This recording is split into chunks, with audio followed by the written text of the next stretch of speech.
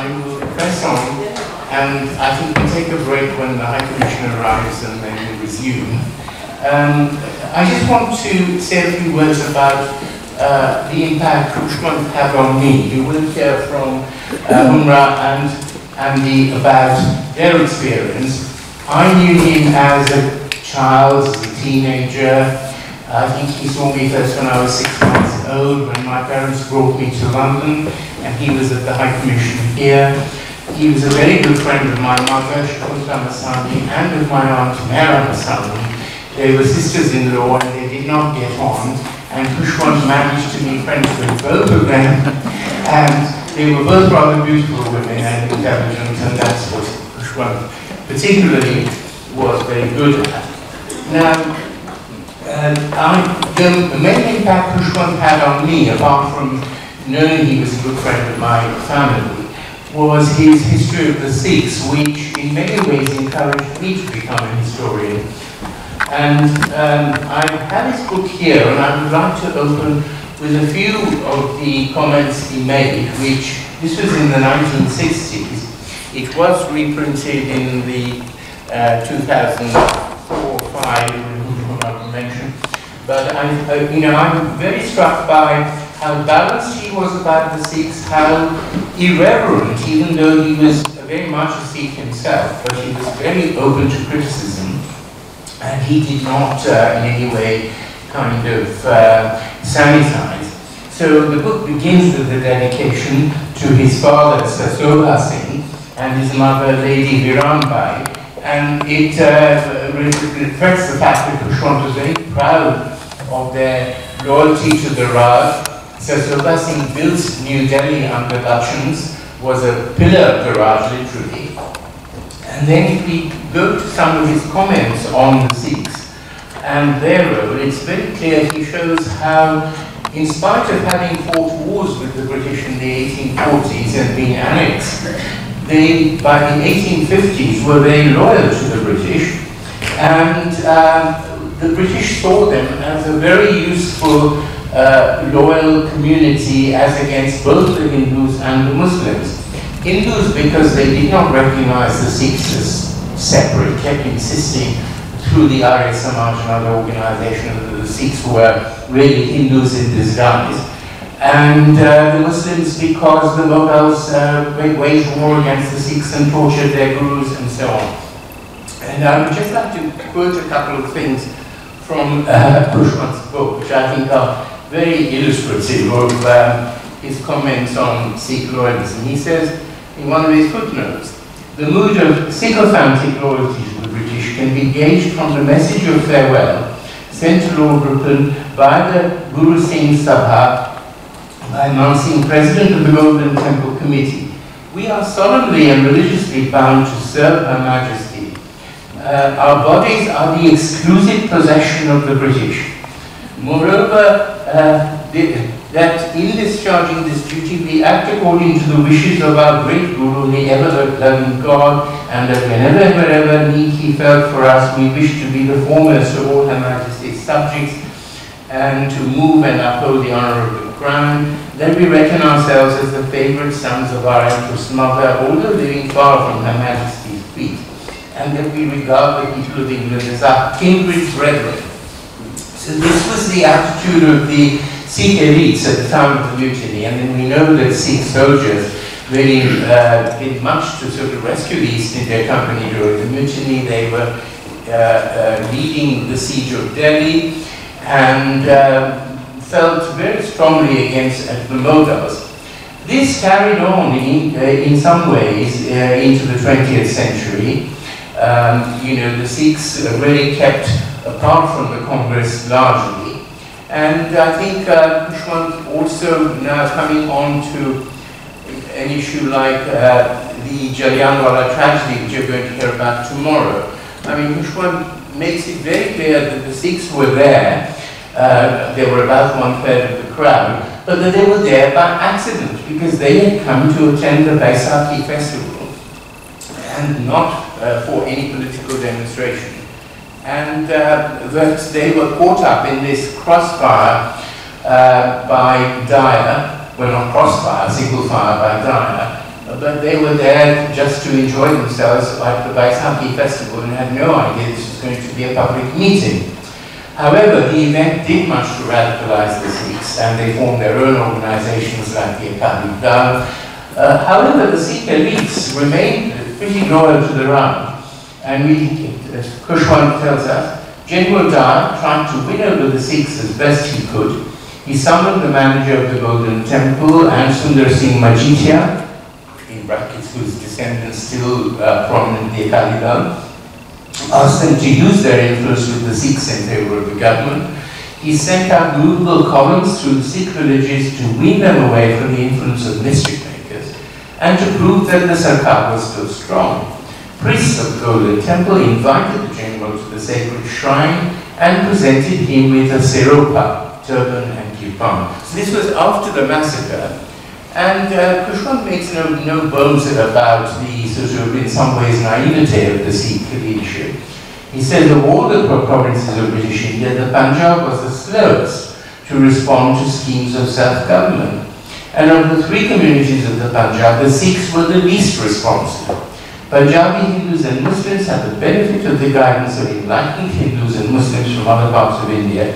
The Sikhs had no political teachers.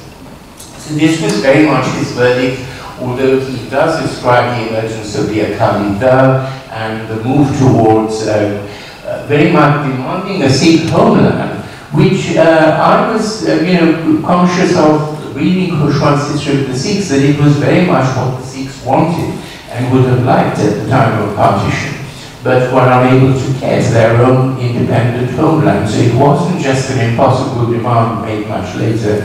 It had a very long and respectable parentage. So I'm going to open it up now by asking Humra what she thinks. Her book is due out in October. Tell us about your book and about your own encounters with Khushwant. Yeah, hello, good morning, and I'm really happy to be here because I had an emotional connect with Khushwant. I think I was closer to him than to my own parents. He was like father, mother to me. And how I met him, I do believe in destined terms, that I was looking for a job in around 81, 82. And he was editing the Hindustan Times, and I was really keen for a job. I was going through a crisis phase in my life. He gave me an appointment, I went there, he offered me tea, biscuits, and very polite. He said, why do you need a job? You're where you have got two small children. What's the need to be a reporter? Yeah. So what is the need to be a reporter? You are well dressed, you look healthy, you look fine, and you've got two small children, you're telling me, so what's the need? So after that, I was a little upset, but I'm a little determined sort of person, so I started writing as an independent journalist all over. So whenever I used to read my byline, he used to call me up. Those were landline days. And just polite, hello, hello, very good, inviting to come and meet me and things, and I was staying in Delhi. So I said, yeah, I will, but that hurt was still lingering. And then later, my daughter and his granddaughter were learning dance, Kuchipudi dance at a particular place, Raja Radha Reddy Dance School. So once or twice I dropped Naina to, her apartment is next to Khushwant's apartment, it's a dancing park. Then she said, why didn't you meet my Nana? I said, yeah, I will, because once I did meet him and really asked him for a job, he didn't give. So she said, no, he'll be too happy to meet you. I said, I will. And the same day I got a call from Times to India that we are doing a piece on celebrity bedrooms. So can you think of 5, 6, 7 celebrities who just open up their bedrooms for you and the photographer to... I was like, see, I said, okay, let me try Khushwant again. So I called him up. And he said, oh sure, come with the photographer anytime. And there was this boyish thing about him, he showed me every nook and corner of his home. His wife was very much around, Mala, his daughter, who just stayed across. I said, oh God, and you know, where they sleep and what, and who gave this furniture. I said, this man is like a young boy. And there was this instant connect. And then of course later we used to go to Lodi Gardens for a walk. All this is, I'm talking of the 80s.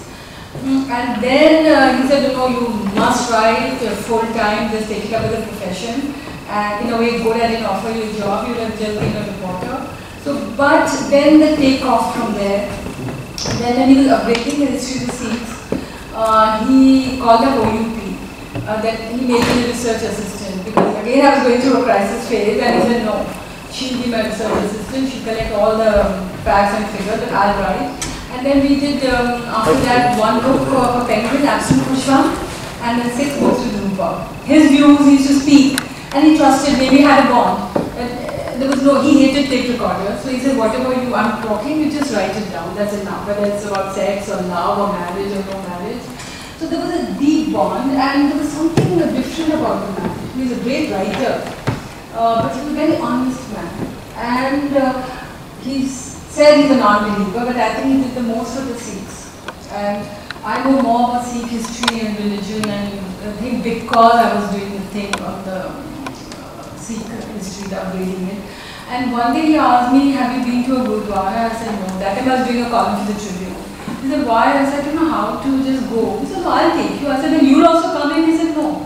He kept sitting on the steps, and he made me and there's another lady writer from the US, she just passed away with cancer. So both of us went in, and he kept sitting and said, kaisa laga? And you know, then towards the end, last 10, 12 years, we became very close. I mean, a lot of his personal details, in fact, as my book is coming out to be published by September, October by Speaking Tiger. It's called The Nice Man and You, Memories of Khushwant Singh.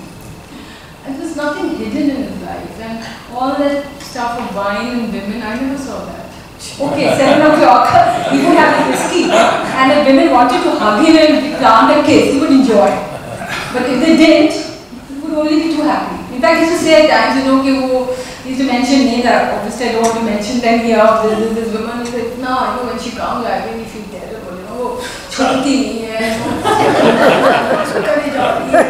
and he was very, very tense. And when his wife was around, anyway, he took care of the wife, she had Alzheimer's. So when he would sit on a chair, and there would be little distance, and the wife there, and there was a caregiver with the wife. So I said, you know, why are you sitting? He said, no, I have to keep seeing how the caregiver taking care of her. And that, you know, he had all these things. I mean, it was something very, very different. So much to say about him, but I think that... Well, Andrew knew him well in the 90s when you were editor of BBC World Service News and based in Delhi. So you presumably saw a more political side of him and a more professional interaction. Yes, I pitched up in Delhi with, at that time, a less than profound knowledge of city and country in 1993. And Khushwant was, you know, he was an elder statesman of culture, a literary figure. He commented about politics. He had a reputation as being irascible, somewhat impatient, and it was rather promoted by the column that he wrote, I think in the Hindustan Times, which was entitled "With Malice to One and All." Had various titles, but and you know, for a sort of a fresh correspondent finding his way, he just thought, do you think I could actually ring Khushwant up on this story? And he thought, actually, I'm not sure how well somebody who writes a column about malice is going to take a call from a sort of parvenu foreign correspondent. So for my first couple of years in Delhi, I don't think I interacted with Khushwant at all. And then, I can't remember what it was, but some story came up and I thought, okay, Khushwant's the guy. And he did surround himself with a group of very elegant, erudite women. And he was often photographed with them. They appeared on the covers of his books. And they were people who were, I think, women who loved Khushwant Singh. I mean, simply out of respect and admiration and friendship. But I remember I went round to Khushwant Singh Park and I discovered that Khushwant was a pussycat. And he wasn't malicious at all. He was wonderfully welcoming, he was friendly, he was one of these people with a very considerable reputation who actually had an interest in the person who was talking to them. So it wasn't simply a one-way street, it was a real conversation. And after that, he invited me around a couple of times to his flat, and once when he held court at the Taj Singh, But what I remember most keenly, towards the end of my spell as the BBC correspondent in Delhi, I made a series of radio programs, radio documentaries about partition 50 years on. And it wasn't about the high politics, it was about the lived experience. And of course I've read Train to Pakistan, which is the seminal partition novel, and apart from Manto's short stories, which are different, I think, the earliest of the partition novels, and it's Syria. And I wanted to know about Khushwant's own story, and I wanted to know how much of him and his experience was in that novel. And he spent an hour talking to me, and I've still got the recording, and I've got my notes in front of me, and I've sort of been refreshing my memory for this.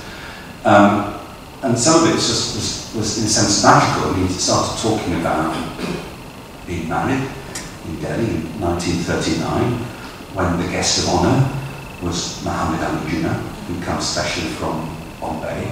And he talked about, as a result of that, both bride and groom were completely overlooked all day, which I don't think he minded too much. He also spoke about leaving Lahore for Delhi because he wanted to be present in the city at the independence celebrations. Early in August 1947, going to Kasuri, and then driving down, he thought it was the 12th or 13th of August, into Delhi. And then about 30 miles short of Delhi, with roads deserted, I mean, just nothing moving, he came across a gang in a Land Rover, clearly threatening violence. These were, there were 3 vehicles with turbaned Sikhs who were boasting about the Muslims that they killed. And Khushwant was a Sikh, he was okay, he completed his journey. But the memory of that, from his own account, stayed with him. Just, you know, in terms of what he told me, he said, the sense of guilt that I've not been able to do anything to prevent these horrible killings. One just saw, one heard, one saw corpses lying here and there, the city go up in flames, and unable to do anything, except foregather in our homes, Muslims and Hindus and Sikhs, and drink. Later on, one said one could perhaps have done a little bit more in saving lives or doing something, and then I got working on this novel. It was kind of guilt-ridden. The novel was Train to Pakistan. And he said, I deliberately made myself into a pro-Muslim because I thought all this had come about because of the venom we stored in our bodies against Muslims. The main character in the novel, he said, was based on his Sikh servant. The village, Madra, was a village, based on a village he used to visit outside Lahore because he was representing the defence as a lawyer in a murder trial. He moved it. And then there's a communist character as well he plays quite an important role in Train to Pakistan. So I asked him who that was based on. And he said, let me get the quote. He said, it was Daniel Latifi. He'd done his bar in England and he'd come and joined the Communist Party. He used to stay with me and he was a hell of a bore. You couldn't talk to him except he started lecturing to you on Marx and the conflict between the classes. He'd go on by the hour until you fell asleep. Well, I'd interviewed Daniel Latifi for the same project, but I didn't know about this. So I went back to Daniel Latifi and said, did you know you're the model for the communist character in Train to Pakistan? He said, no, I didn't know. I'm neither flattered nor disturbed. I said, Khushwant Singh says, you were one hell of a bore. To which Daniel Latifi replied, I've got the recording of this as well somewhere. It may well have been true. At that age, communism burst upon one like a great shaft of light, and one began to understand the world in a way that one did not understand it well. And possibly it did intoxicate you a bit, and might have made you a bore. I'm sure it did. But I became interested in what happened in Kashmir in 1947, and I eventually wrote a book.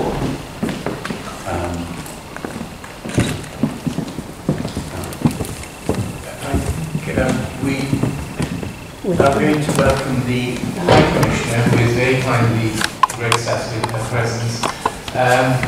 Would you like to come up and say a few words? No?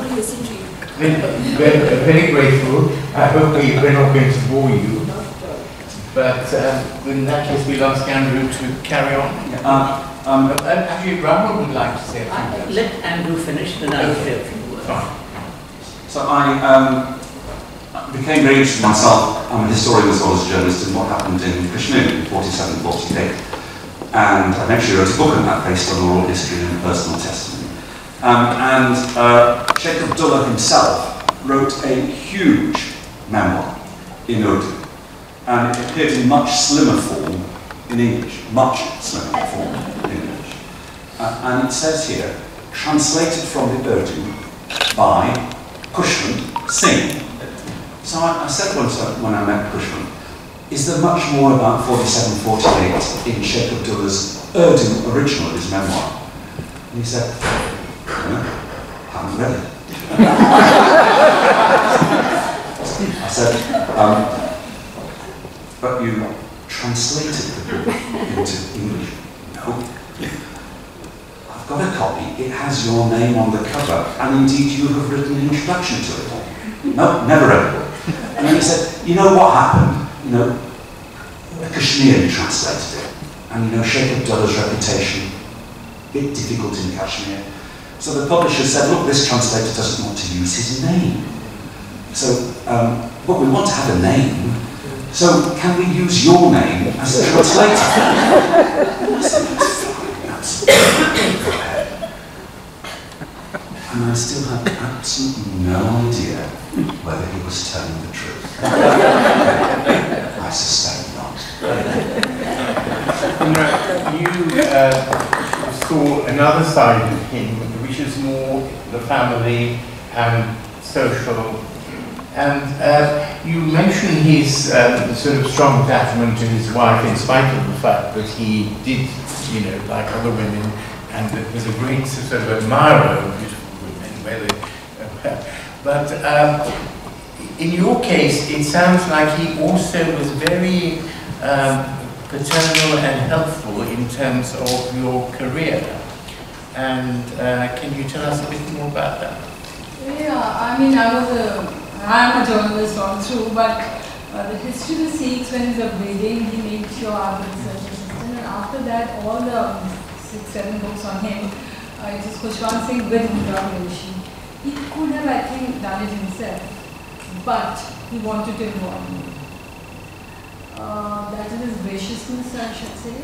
And if he liked a person, there was something called loyalty. In fact, there's a Punjabi phrase used to use for friendship, you know, I can give up my life for a person if I want. But if he detested a person, or if he could not trust a person, that was the end of the person. I mean, he would not be rude, but he could be very cold. I mean, he wouldn't speak. But I've never seen him being rude to anybody, even people who gave crash.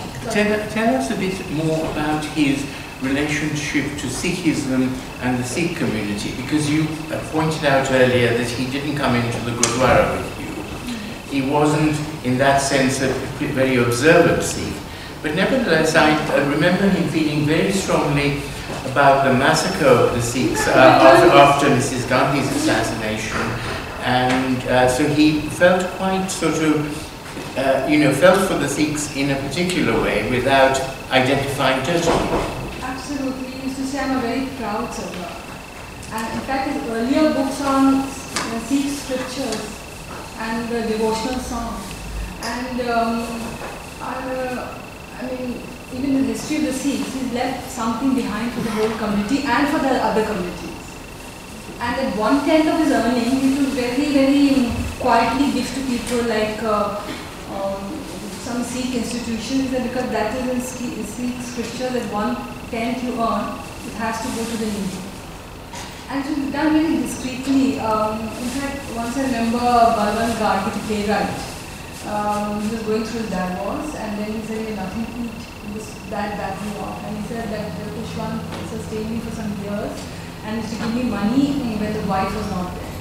He said quietly the money used to be handed to me. I could pay my electricity bills and other things. And there were a lot of people who came to him who were just budding writers, and he was there. I mean, to bring up publishers, and again very discreet ways of doing things. So it was something different to him. I mean, according to me, a modern day living saint, in a way. Well, I certainly recall when I finished university and wanted to stay on to do a doctorate, and my father wanted me to take a job. Khushwant was very kind enough to offer me a job at the Illustrated Weekly, which he was editor of at the time. So he was always happy to help people in that sense. Andy, you mentioned his assistance for the memoirs of Sheikh Abdullah. Right. But I think what that also illustrates is Khushwant's lack of chauvinism, in that he supported the right of Kashmiris to self-determination, which very few people, my father Minu was one of them, Sheikh Jafar was another, Rajati was another, they demanded, kept demanding a plebiscite in Kashmir and the release of Sheikh Abdullah and so on, through the Nehru period and into Mrs. Gandhi's reign. So Khushwant was very sympathetic to Kashmiri demands, wasn't he? He was, and it is quite a statement actually to translate Sheikh Abdullah's memoirs and Sheikh Abdullah's reputation. I mean, Sheikh Abdullah stood for different things at different times of his life. But what really strikes you about Khushwant is the enormous breadth of his interest and expertise. So he was a lawyer who was educated for a while here at King's College, and he was a diplomat, he was a journalist, he was an editor, he was a novelist, he was a columnist, he was a polemicist, he was a historian, he was a man of faith. And all those areas of endeavour weren't just things that he did, but they're things that he did with huge distinction. And he wore that actually quite lightly when you met him. As I say, there was this reputation which he rather encouraged of him as fierce, always with a glass of scotch in his hand and chasing women. But it was an image which he liked to perpetuate, and it was one of those, it was what you might call today fake news. It was an image which he rather liked, but didn't seek to live up to. Before we carry on, I think Rahul wants to say a few words. So, just a few words. Yes, yeah. so go ahead, and then I think we want to hear the audience a bit, a few questions. Okay, I'll come up. Would you like to come up? Yeah. Yes, you need a mic. That's okay. Okay. And you stay here. Well, just a few words. I thought I'd sort of say a few words about his humor. He was very concerned that Indians should be more humorous, have more humor. So I just relate a few anecdotes. There's one which has been going around the internet about how he got into the Foreign Service and the interview that took place. Now I don't know whether it's all true, but it had the ring of truth in it. And he was interviewed, this was just after independence. He had been a lawyer earlier, but had not enjoyed doing law in Lahore. But anyway, he was, after that, they opened up the diplomatic service, and he was interviewed. And amongst the people who were on the interview board was the famous economist Harold Lasky. So, three of the questions that he was asked, one he was asked is, why do you want to join the diplomatic service? So the usual answer used to be, oh, because I want to serve my country, all that kind of stuff. But his answer was, I'm told the salary is pretty good. so there was laughter all around there. And then the second question he was asked was, you've been a lawyer, what was your experience of law, practicing law in India? So he said, I noticed that in India, a case will go on for several years, but the same kind of case in Britain will be over in 6 months. And I asked myself, how do lawyers in Britain make any money? More laughter there. And then the third question was, do you know how many guns are fired when the governor's wife has a baby? So his answer was, I don't know how many guns are fired, but I know that the ABC to the governor is fired. So he did very poorly in the written exam, but in the oral he got 100% marks, and that's how he got into the diplomatic service. I also mentioned about, Andrew was talking about, being with the BBC.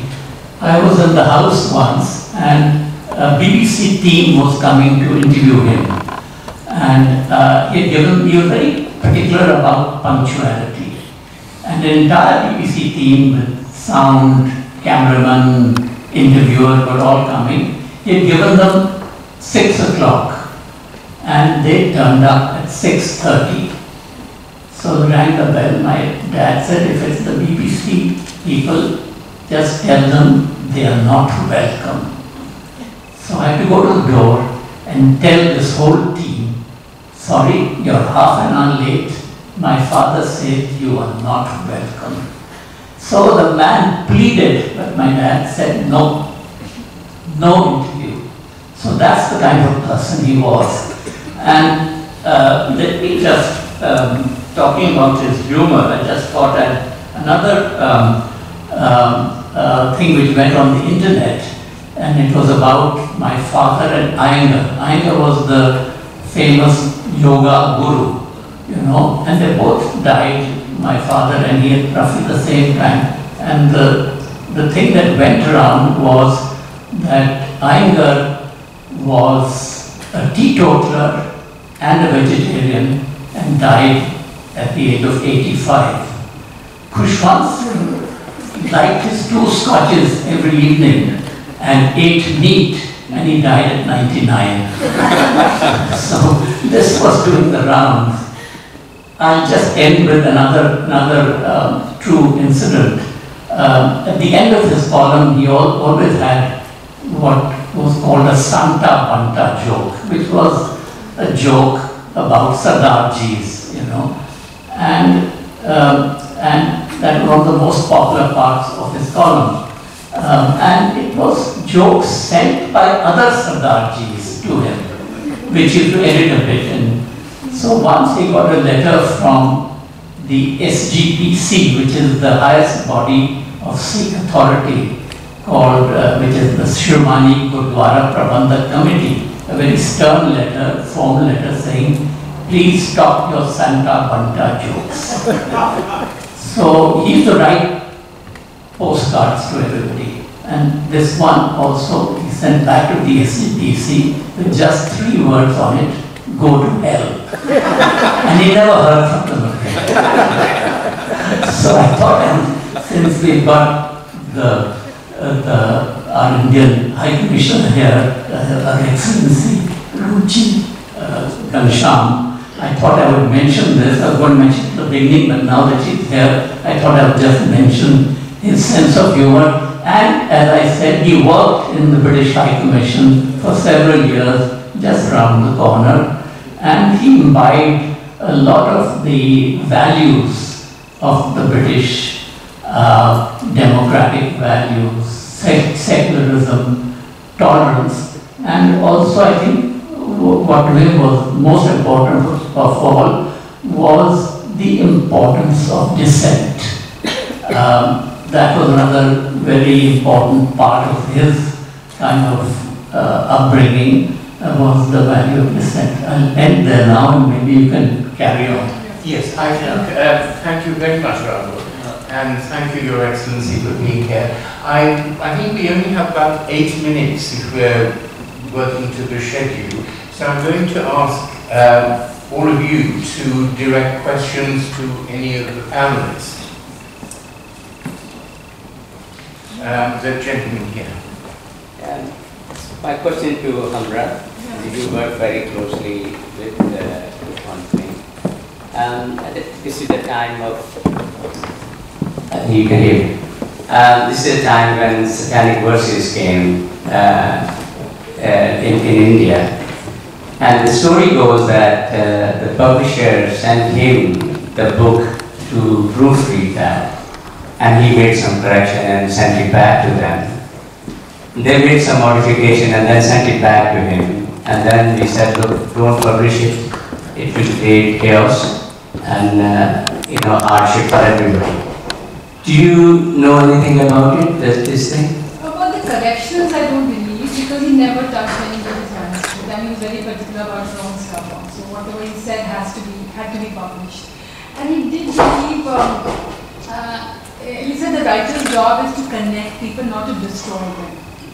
Whether it's communities, people, and any of the politicians who were destructive in their role in India or anywhere, he just hated them. So the correcting part, I don't believe, and he did believe in freedom of writing and speech, but he said not at the cost of human lives. In fact, if you read his book, I met him just 10-12 days before he passed away, a week in fact. There was a journalist from Britain who was visiting India, and I just happened to meet him at the IIC. So he said, I know Khushwant and I met him last 40 years back. So can we go to his home? I said, he's not too well. I mean, he was well, but I said, I can't go without appointment. And this was around 4 in the afternoon. So I called up and his cook or the other person, Bahadur, took the call. And so he asked, and he said, gentlemen. I said, this other gentleman also. And no one was okay. So they were very happy meeting each other. The television was on. And Khushwant had shampooed his hair, looking actually quite good and carefree. But then he saw the TV and he said, I don't know what's happening. He was very worried for India because of the destruction that already started. And if you read his book, it was published in 2007 or 9 by Penguin, the end of the year, he's predicted.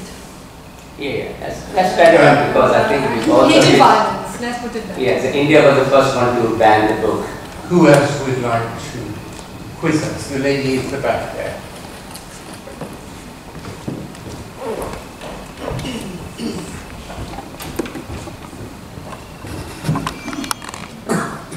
Hello, I apologise, this is a slightly obscure question. Yeah. And I'm asking because my mother is linked through marriage to the Singh family.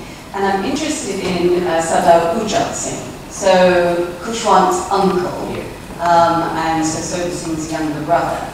And Mr. Masani mentioned the history of the Sikhs book, and I think in volume 2, Sardar Ujjal Singh does appear quite significantly because he had a very important role and he was present at the round table conferences. So he was very involved in the negotiations for the handover of power.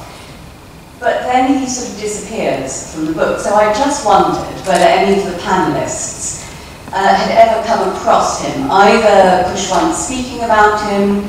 I mean, I know he died in the 80s, so I doubt, certainly Andrew Whitehead wouldn't have met him in that case. So that's my question. Are you able to shed any light, any of you, on anything about Sardar Ujjal Singh? Now that you mention it, remember reading that section of his book on the roundtable conferences and Ujjal Singh being there. And as you say, he does fade out. I never came across him. I remember meeting Khushwant's parents when I was a child and being invited to their home, etc. Do either of you recall his uncle, Sardar Ujjal Singh? Just one incident he told me in the context of he being not religious, definitely not religious. And I asked him, are you superstitious about myths or whatever? He said, 2 things happened in my life, in the family or in his own life, that has made me a little prone to superstition, because he said that in the ancestral village Hadani, undivided Punjab, there were severe floods. And dwellings were just getting washed away, etc. And he said there was this fakir, I forget the name now, the fakir, he said he was being washed away. And he said my grandfather just picked him up, put him on a tree and gave him food and clothing. and it was a Muslim fakir. And he said he blessed from the treetop that your family, both your sons are going to rule India. Or not India, that time that's Hindustan. So he said my father became the biggest builder of New Delhi, and he said my uncle the governor.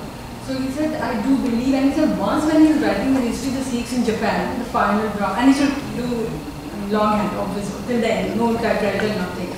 He said I felt I can't take it any further. I was revising the draft. And he said, I felt somebody holding my shoulder, and he said, as if I'm writing. And he said, I kept wondering, what's that? So he said, that made me, and he said, both the things, he said, I could complete the history of the Sikhs because I felt that night, and he said, that was the final draft that had to go. I could tell you a little bit about Yes, it. yes, please do.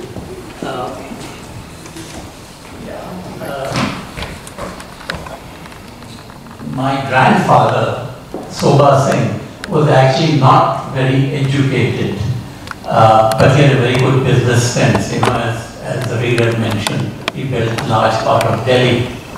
The other brother, Ujjal Singh, was the educated son. So he then went into politics and became a minister in what was then, I think, Pepsu it was called or something like that. Pepsu. He became a minister there. So he was very successful in politics, and then he became was appointed governor of Tamil Nadu. Well, before it was called Tamil Nadu, Madras, and I think he was the longest serving governor of Tamil Nadu. That's all I can mention about Sardar Ujjal Singh.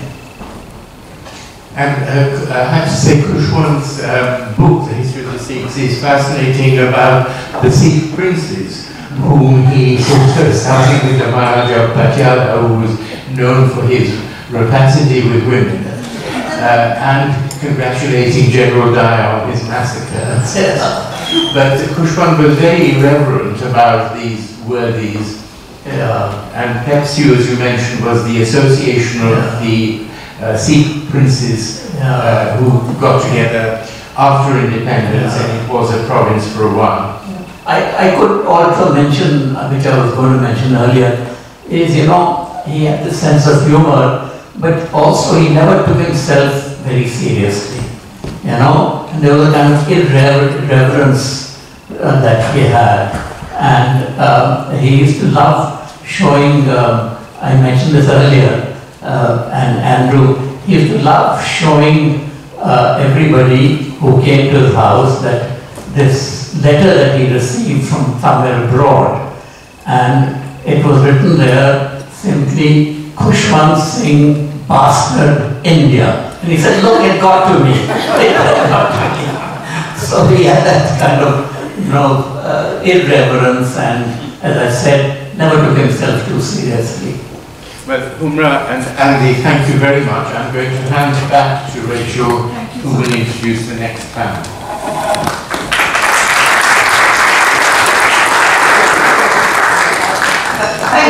Thank you so much. And I'm afraid I was rather jumped the gun. I thought Her Excellency had arrived, so I ran off the stage without properly introducing our distinguished panelists. So let me do it so in retrospect, though I'm sure you know them all, and now you've heard their wonderful anecdotes. You'll know more about them than these brief summaries we have here. But Zareer Masani, of course, many of you will know his biography of Macaulay. Zareer is an Oxford DPhil, a very distinguished historian, and many of you may have seen his recent programme for the BBC on Gillian Wallagar. So a very distinguished figure. Andy Whitehead, all of us in London who've had anything to do with India know Andy very well. He's known for his book on Kashmir, which he mentioned, but also for his work at the BBC over many years, and his anecdotes about Khushwant for me today were just brilliant. I mean, the one about the attributed translation is one I'll cherish for a very long time. Humra too has written about Kashmir, and she's written short stories, very prolific writer, and I do hope their books, and Andy's recent book, which many of you may have seen, about Fredo Bedi, I think will be available in the bookshop today. Fascinating account of an English woman who became an Indian nationalist and later a Tibetan Buddhist nun and had a rather famous son. So you might enjoy that later on.